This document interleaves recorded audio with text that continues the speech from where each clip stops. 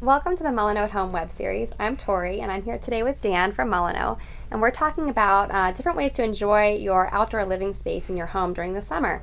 One of those ways is with outdoor tile. You got it. Outdoor tile is very nice, especially on these hot summer days. Helps cool things down a little bit. Yeah. So what we have here, this is porcelain tile, right? Correct. You got it.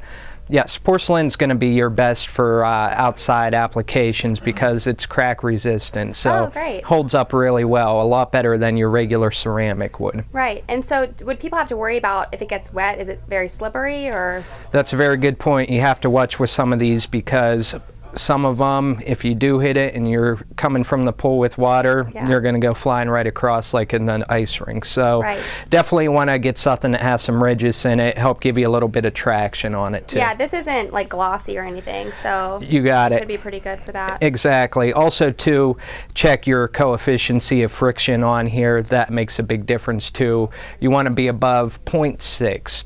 What does that mean? Well, that's going to give you, it's a commercial rating. It's really going to help you judge the tile, make sure that you're good so you don't go flying across it. Okay, so look for 0.6. You got it, 0.6 or above. Okay, great. And then you have another sample here, and this is what you should not put outside. Exactly. Correct? You want to stay away from something like this.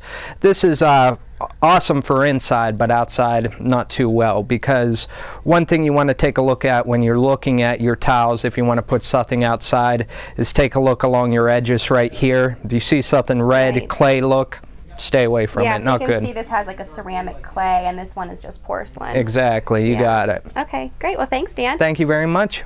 Thanks, everybody.